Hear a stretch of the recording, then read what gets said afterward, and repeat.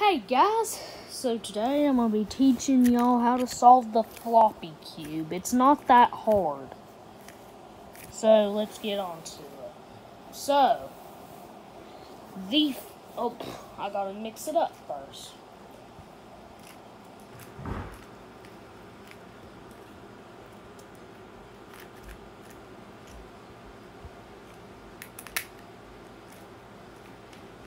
And this is also a super floppy cube tutorial. Okay, first step is getting it back into a square. Hold on. So what I do is look for first of all, what pieces need to go. So for example, I got this case, I could just move that, do that, and then boom. But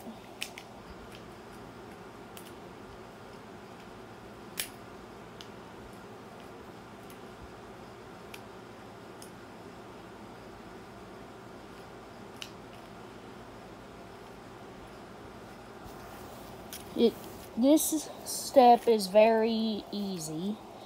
You could probably do it on your own too. So, next step is solving these top collars here. So, in this case, you just do this. And boom. But, if you got this case, you just do this, and boom. So now, the last step is getting these edges. So we're going to use an algorithm for this. So it's this. You look which collar is right here and which center. If it's like that, just do this on this side. Again. But if it's on this side, just do this.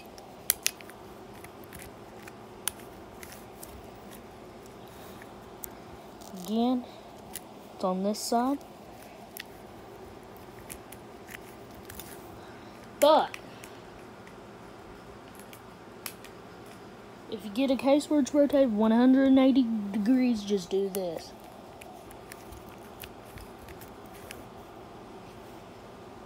But if it's like this, just do this. Wait, hold on, I gotta show the case. If these two are rotated 180 degrees, just do this. But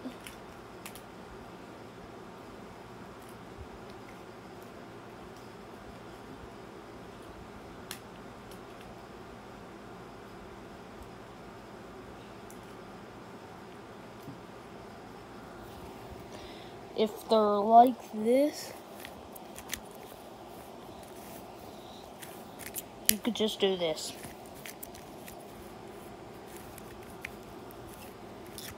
And boom.